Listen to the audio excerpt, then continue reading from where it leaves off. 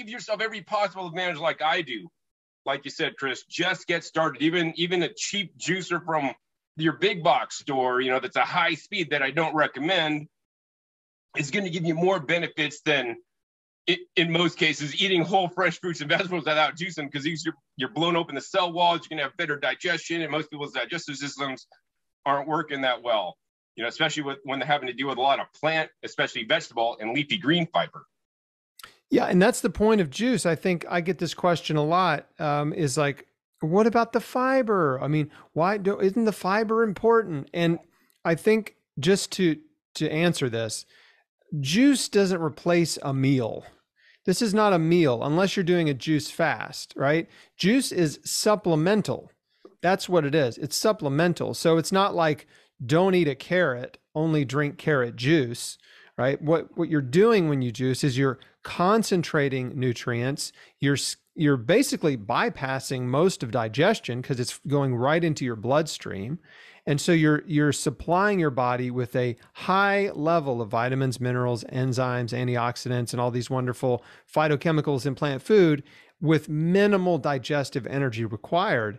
And that's why juicing became so popular with holistic health practitioners and doctors, because they realized very sick people were coming to them. Like Dr. Max Gerson, for example, is, you know, exclusively for the most part was seeing stage 4 cancer patients. I mean, they're very, very sick people.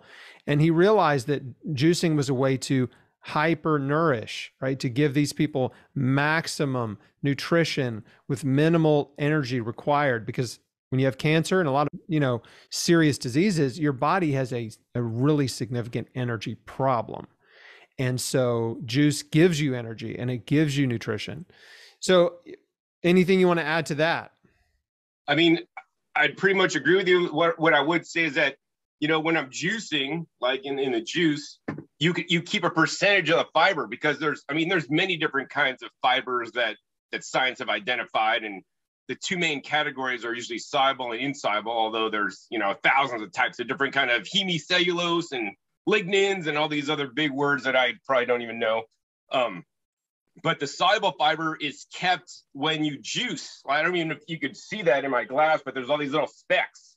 And all those little specks are probably the insoluble fiber, because the soluble fiber dissolves in water.